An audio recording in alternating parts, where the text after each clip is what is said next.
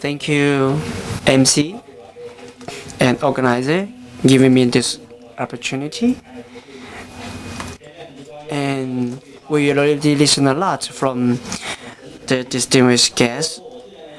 So many these 2 days. So we are engaged after planning, the forest inventory and planning. So here I would like to introduce some situation. As we know that Tiandongnan, this is southeast part of Guizhou province in the West China. So we would like to introduce the culture and the industry by the folk situation. Tiandongnan, later I would like to say Tiandongnan, the southeast of Guizhou in the west part of China. So it's close to many places like Guangxi and Yunnan. So this is the area totally is 30,000 square km. It's quite huge. And the coverage, the forest coverage is 62.78%. So this is a quite high rate of the forest coverage. And it is one of the key forest zones of the nation. And also one of the 7 top core production sites of the China fir, and with the total acre and the reserve of the forest, the rate like 38.4% and 58.50%. So this is the location, and then we have a view to the forest, and it is a wide coverage in this area, especially for this ancient trees. And like the fir, the Cupressaceae of multiple species. So as recorded in Qiannan Shilue, that's an important forest book that composed in the Qing dynasty. That's about 600 years ago. They said at the time the forest area is over 200 miles.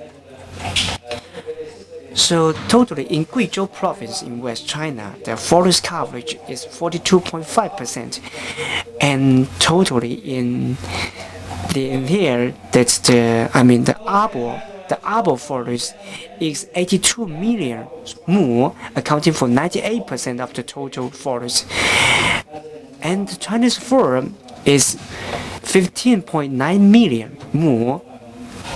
So accounting for like 27.8%. So that is very important in China. So in 1956, the Professor Wu Zhonglun of the China Forest Academy have a survey to this area, and then they found out that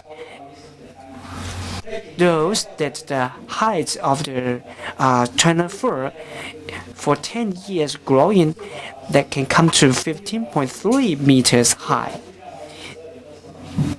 And then the reserve per mu is about 12.24 cubic meters, and averagely that the annual growth is about 1.53 cubic meters per mu. And also that the nation in Jinping County, Banpo here, for the 18 years old artificial China fir, so averagely the reserve volume per mu reached 48.6 cubic meter, so 3.6 times to the national standard.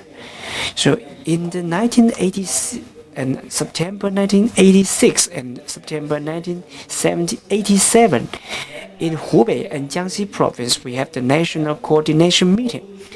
So according to our multiple tests to those pilot zones, we confirm that in Jinping and in this area that we are at the top rank for the quality of China fir. And according to the records that the China fir cultivated in Miao area, in Miao nationalities area, they have a very good image and good quality. For example, in anti-decay, with anti insects and is good to use for multiple purpose. So in Ming Zhengde, in Ming Dynasty, it's about 1514, the year that the emperor assigned team again to many places like Hunan, Hunan, Hubei, Sichuan, and Guizhou, this area, to collect the royal wood. Especially go to Tiandongnan to collect the royal wood. In the 19th century, that in Qingsuijiang River, and the annual distribution volume is about 2 or 3 million. It sells a lot, and in the early 20th centuries, so also the sales quantity is very high. And up to the establishment of New China, Tiandongnan, this state, used this good quality fur as the major material for many key projects like Nanjing Yangtze River Bridge or Wuhan Yangtze River Bridge, or even the People's Congress Hall in Beijing. So since 1951 until that Tiandongnan, the state offered a big quantity of China fur to the whole state, and then 30% of the fiscal revenue of the whole state coming from forestry, and then the 70% of the key county rely on the forest industry, and 33% of the farming population rely on the forestry industry, and as many as 8,600 people are working in the forestry processing enterprises. So, according to the records about the cultivation and plantation of China fur, we already have a long history. According to the records from Ming Dynasty, that the scale of the plantation in Tiandongnan is reached a comparatively high level. In the Qing Dynasty, that the artificial plantation already entered a mature stage. So in Qianlong, year 1736, we already have the records for the artificial technology. And also that we have acquired a lot of experiences. For example, how to select the land, how to cultivate in the later farmlands, and how to identify the good breeding, and how to have the best techniques to plant in the different kinds of the region. And now I'd like to talk about the forest development in late 1980s. And in the Tiandongnan, we have plant a forest of about 4.25 million acres, among which we plant 2.8 million acres of Chinese fir.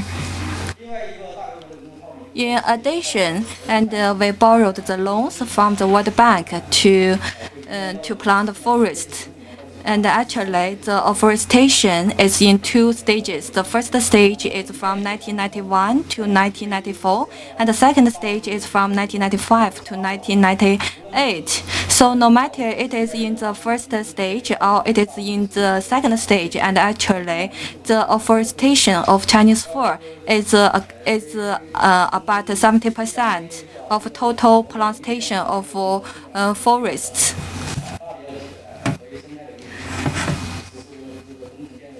So when we grow the forest, and we will choose a very suitable trees, and now we get a lot of support from the government. For us, when we make a planning for the forest, and we will identify and select the suitable trees and species.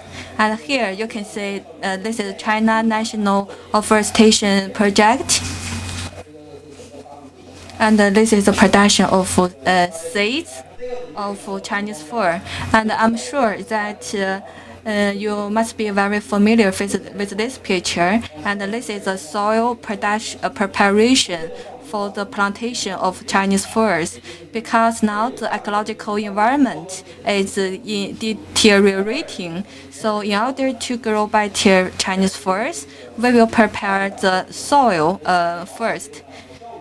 So no matter for the economic benefits for better results, and we will prepare the soil for plantation of Chinese firs.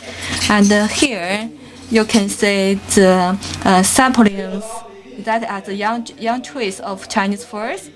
And now I'd like to talk about the transportation. And we know that the land transportation is not very developed. Actually, it is very backwards. So we use the water course to transport the Chinese firs along the Yangtze River and the other rivers in Guizhou province. So, according to historical records in the Ming and Qing dynasty, about 200,000 and 300,000 cubic meters of Chinese fir is transported to different parts in China by through the water course. In terms of the Chinese fir culture, first I'd like to talk about the wood business culture. And we have developed a very unique cultural system of afforestation, preservation, the harvesting, the application, and the maintenance of the forests. And we also have the forest agreement or contracts, which specify the sales of the Chinese fir and other related operations of Chinese fir. And this is so-called the wood era. This is a book.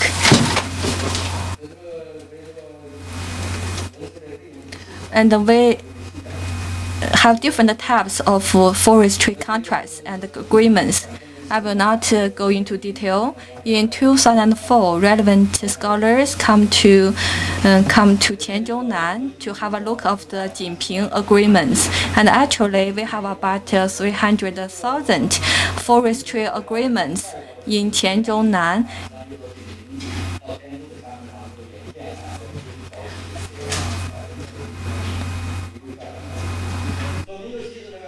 In terms of the folklores, and the customers, the traditions, and just now we know that previous speakers talk about the folklores, and in the Dong nationalities and in the Miao nationalities, they will grow the feng shui forests, and we have the 18 years old Chinese fir. And we have the coffin trees. And when we select the coffin trees, which type of trees are selected for making coffins? And actually, it's very special in Qianzhounan.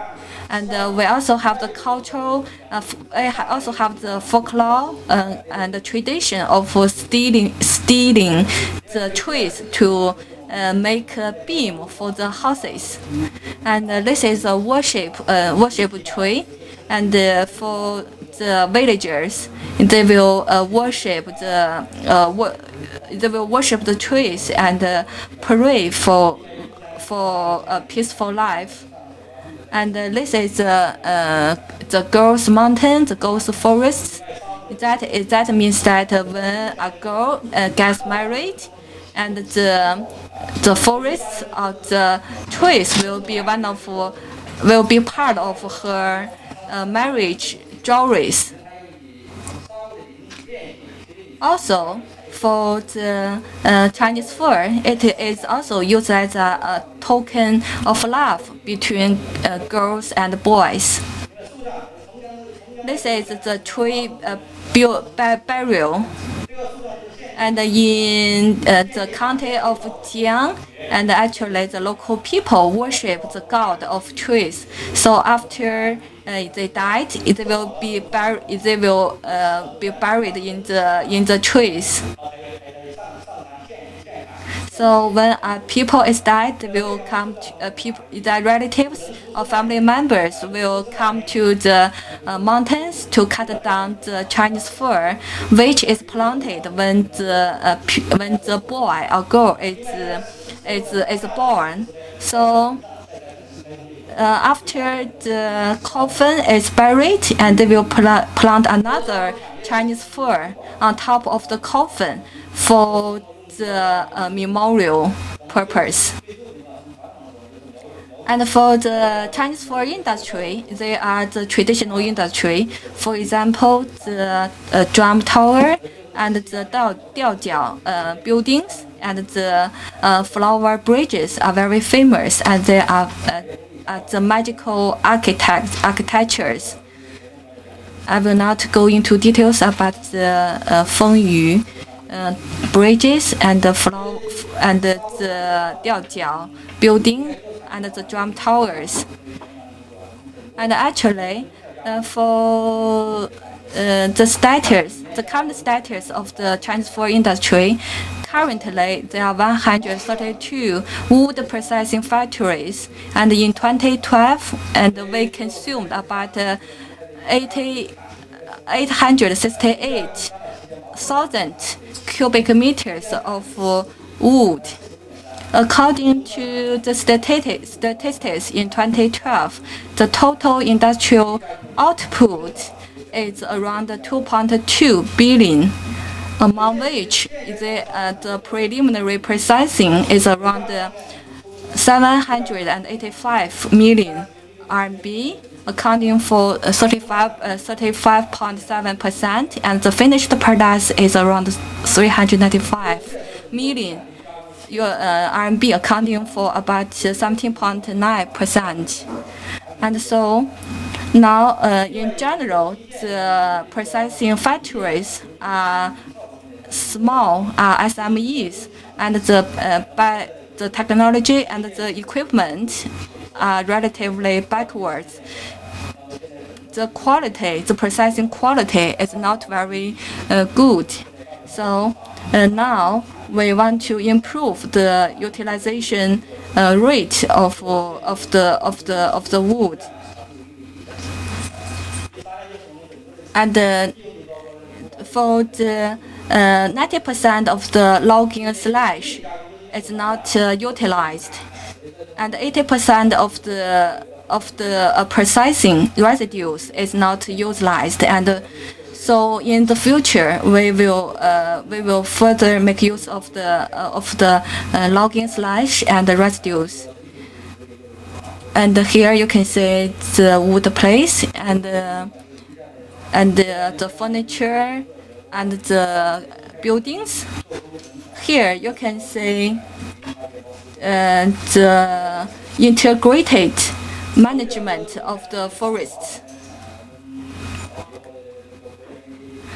We also developed the industry development plan in order to promote the sustainable development of the industry. And we make in according with the development plan, and we will build 4.5 million mu of renewable material for afforestation, and we will also launch products of HDF, which will amount to around 320 cubic meters. And we will also launch a project of chipboard with annual capacity of 300,000 cubic meters. And we conducted relative studies and feasibility report. In terms of the industry planning, and we have developed the forestry economic development planning, and we hope we will plant around 1.4 million acres of Chinese fir. And we will also further develop the advantages of integrated utilization and application of Chinese fir. According to our planning, and we will also build the wooden houses with Chinese fir, and actually 70% of the houses will be built with Chinese fir, and the government will give some subsidy, will subsidize the projects. And we also set up a series of standards for construction, for the development of the industry. And we hope that we can set up some factories to manufacture the modules of the houses, so that we can assemble the houses in a very easy way. And we also can have the R&D centers. We conduct extensive researches on the seeds of Chinese fir, and we have identified 4 species as the good seeds of Chinese fir. And we hope that in the future we will conduct more extensive researches on the integrated application and utilization of Chinese fir in the future.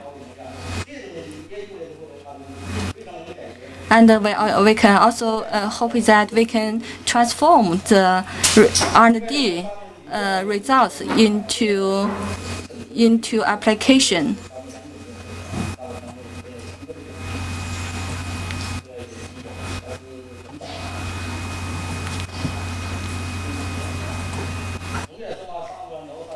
In summary, the Chinese fir is closely integrated with Miao and Dong nationalities as ethnic culture, and Miao and Dong nationality people have special attachment to cultivation, processing, and application of Chinese fir. At last, I think that if we conduct further research on the integrated application of Chinese fir, if the farmers of the Tiandongnan can be lifted out of poverty.